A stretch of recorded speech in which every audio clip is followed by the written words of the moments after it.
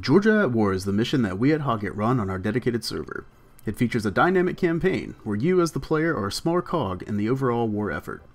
Objectives are dynamically generated and have a small but cumulative effect on the flow of the overall battle. The goal for this mission is to provide what we've been calling battle flow. Objectives shift over time, and the mission features an AI commander that reacts to what you do. If you take territory, the commander attempts to take it back. If you ignore it, the AI takes advantage and captures it for itself. If you destroy enemy command structures, the commander's orders become delayed, hampering his ability to take and hold ground. The enemy has a primary airfield in the theater, and part of your overall objectives are to capture it. However, you'll need to string together smaller victories to put yourself in the position to approach the enemy HQ.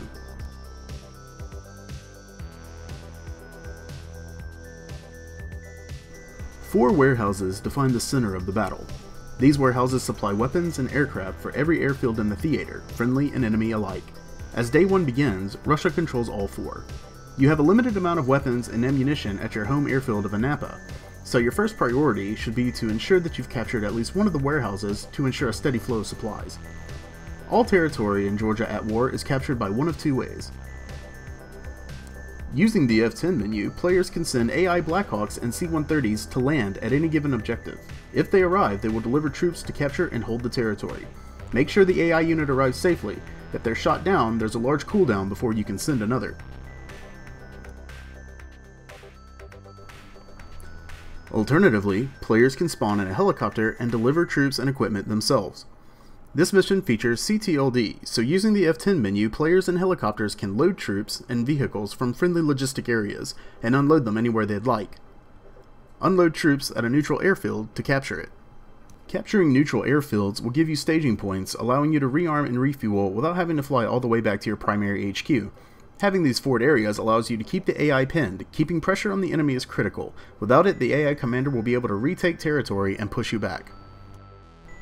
A variety of mission types are available, and all are accessible via the F10 menu under Get Current Missions. Siege Strikes will list the position and type of all known strategic SAM sites in the area. These strategic assets deny large areas of the theater, and destroying them allows the players greater freedom of movement and facilitates deeper strikes.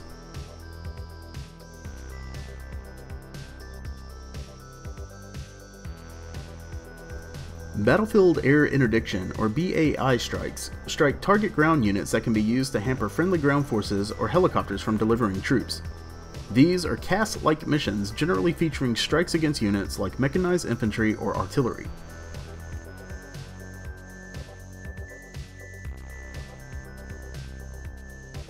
Strike missions are attacks against hardened targets like ammo dumps and power plants.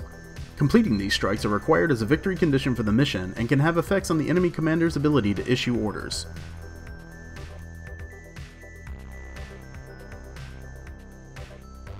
Intercept missions target enemy airborne support units like AWACS and tankers. Destroying these can deny the enemy airborne radar and the ability to refuel mid-mission, hampering their ability to harass friendly players.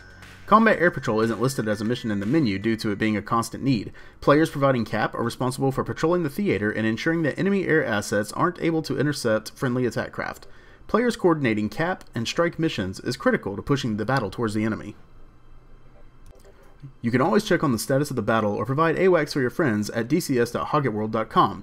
You can see enemy units that are detected by AWACS, the status of the four warehouses in the middle of the fight, and the position of all friendly units. Clicking on a unit will give you information about it, including type, speed, and altitude.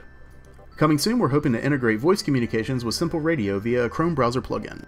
The mission will be playing on Hoggit's dedicated server. If you're interested in jumping in, all the information you need can be found in our Discord at discord.gg/Hoggit. We're a new player-friendly group dedicated to making the transition from playing single-player to multiplayer as easy and friendly as possible.